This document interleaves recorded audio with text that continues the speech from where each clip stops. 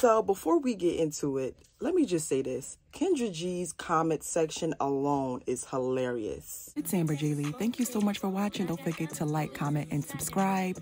And let's learn, pretty girls.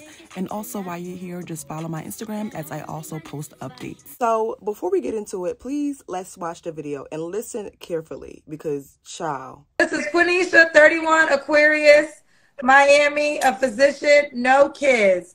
What kind of man are you looking for? Wait 7 seconds.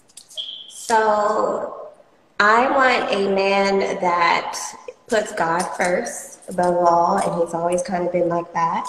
And that's kind of his main goal in life. Secondly, working and his passion and whatever anointing God put in his heart is his second focus in life. And this is someone that, you know, he has always been pretty serious about breaking, but now God finally put into his heart that it's his time to start a family. No kids, never been married. Salary is very important to me. But it's no kids and successful. Okay, successful. I feel like, how much money does he, what's the least amount of money? So I just... Wait 7 seconds. 500K. Sorry, you guys.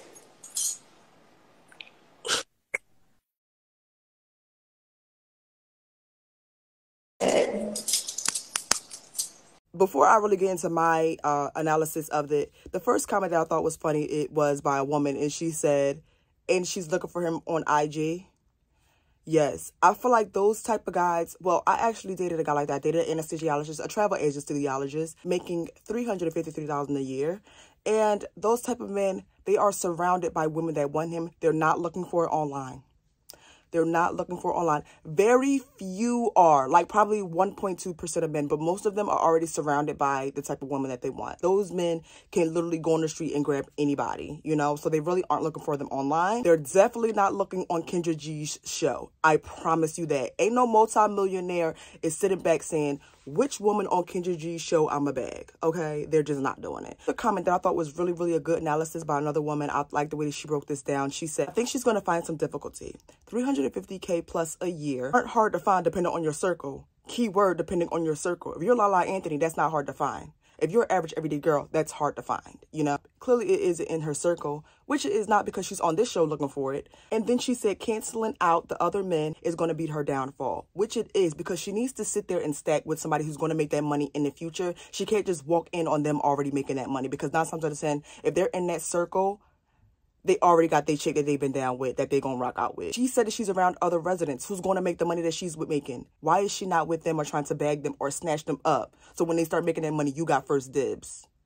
If you want a man like this so bad, they're literally all around you. Why are you on Kendra G's show looking for it? It was just ass backwards. And that's what the girl said. You need to come up with a bomb plan. And it starts with your inner circle, because I doubt you're going to meet that. You have a higher chance of meeting that man in your circle, sis, than on the Kendra G show. Because Kendra G show, as we have all seen, are full of coons, cowards, weirdos, and everything under the sun that should not be dating, who has clearly mental health issues. Let's not lie. You can watch 5 Kendra G's videos of men and women, and you be like, yo, I'm ready to check in the psych ward myself. But like conversations like this, it hurts me the most when a black woman gets online and she starts saying that $500 million, I want a millionaire, stuff like that. I get it, but I feel like a lot of us women, we suffer from this, and we think that this is just so obtainable easily because we see women on Instagram get it. And I want you to understand that it's more women in the world than men. It's more women in the dating field than men. It's more single women than men. If you have ever been to like single dating events, it's more single women than men there.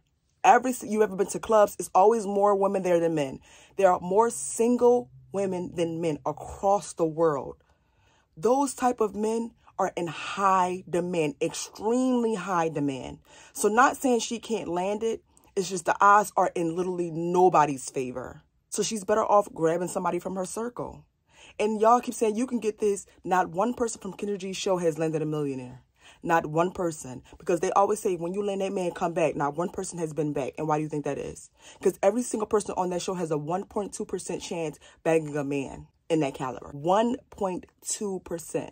Meaning 98% plus of you failing. It's just the reality of life. Don't forget to like, comment, subscribe. Let me know what you think.